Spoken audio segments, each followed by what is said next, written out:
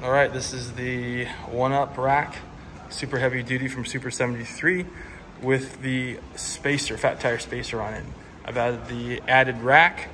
You can see the profile here when it's folded up. Adds probably, I don't know, about 6 inches. So it tucks up pretty good.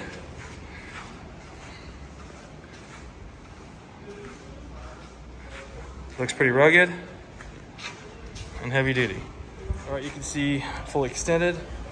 Thing sticks out probably another like 24 to 26 inches. All right, so to get the first bike on, we actually folded the rack down here in the front and then put a wheelie up on the bike. I didn't want to film this, but then set the bike on here and then put the rear wheel on here and then scooted it over. We took the battery pack off to lighten the weight of the bike. The bike is heavy, so it's easier to do it with 2 people. But that's how I got that bike on.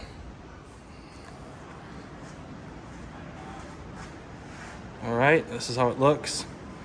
The first bike is really sturdy, and the second bike, not so sturdy. So I don't know, it's just because of the physics. But first bike, super sturdy. The second bike, a little bit wobbly. So just so you have an idea.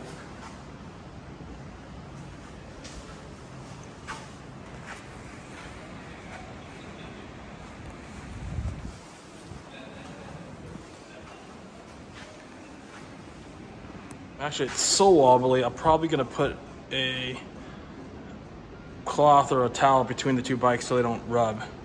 That's pretty wobbly.